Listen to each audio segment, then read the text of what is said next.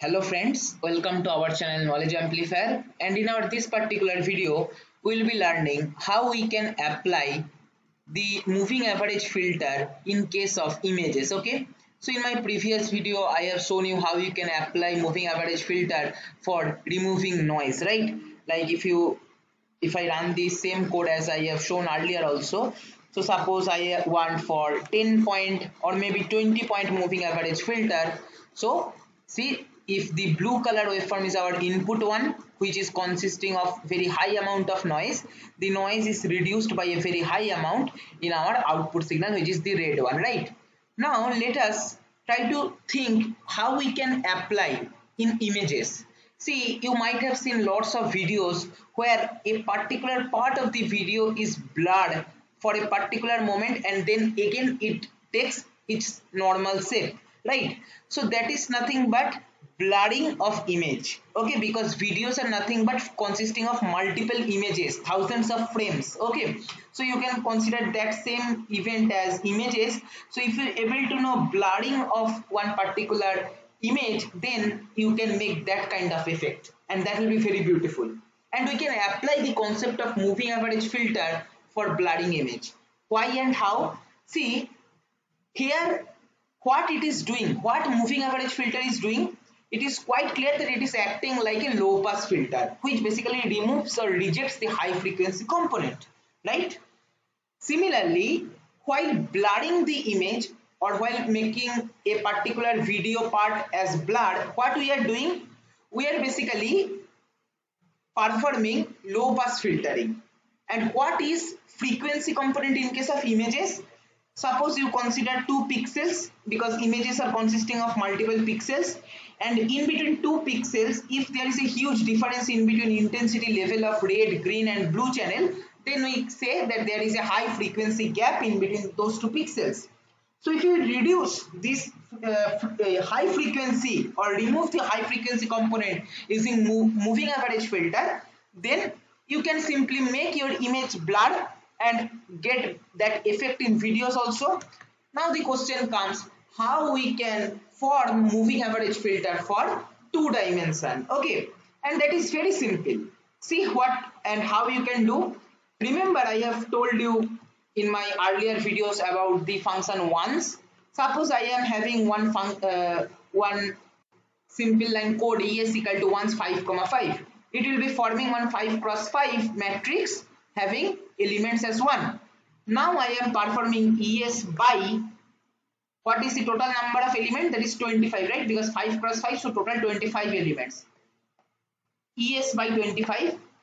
Now if you write ANS, see, I will be having this coefficient 0.04, and this is nothing but our moving average filter. Try to understand, very simple. We are taking basically average of this 5 cross 5 block, okay, and that is nothing but moving average, because we are dividing by total number of elements present in the matrix, and this matrix we can use for filtering in our images. Okay, so here I have written one simple code.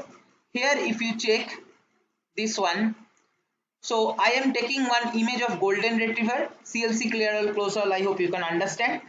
Then I'll be showing the image. Let me just implement that, and here I can use inbuilt MATLAB function fspecial average 10, 10. This will create our moving average filter of 10 cross 10, but it will give us the same result as I have shown using our normal code also. Like here, if I write f special, then average, and then suppose I want for 5 cross 5, alright, and if you run, see, same filter you will be getting as we were getting here. Okay, so either you can use inbuilt function or you can write by your own, no problem in that.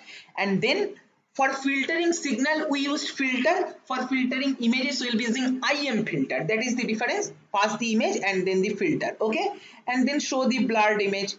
So first of all, let us evaluate this particular part. Let me show you the image once.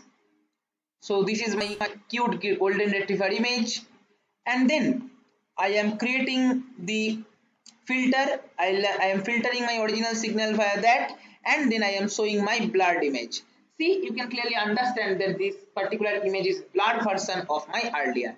Now you can make this same thing as animation, and you can apply in video processing.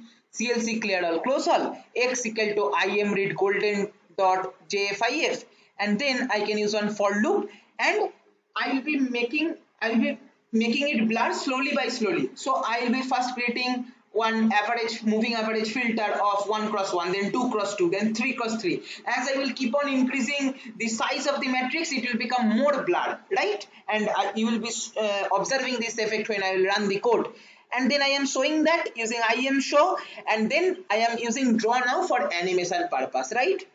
Let me just clear this, and I am implementing the code. I will be performing evaluate selection, and just check our image will become blurred slowly by slowly. It will become more and more blurred, okay, and it will look like one video animation.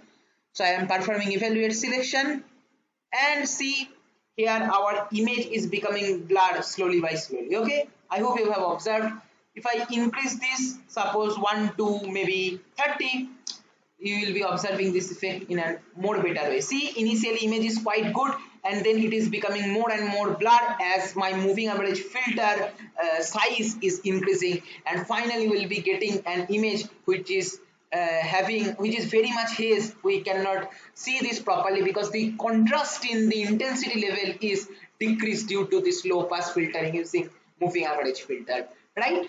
So this kind of small projects you can try, you can do experiments and take the fun using MATLAB, because signal processing is all about practical implementation, and when you are coming to digital domain, that is digital signal processing, digital image processing, then you can do lots of things using this, okay. And in the current scenario, lots of projects are going on in this domain. So I will appreciate you if you come up with some new idea.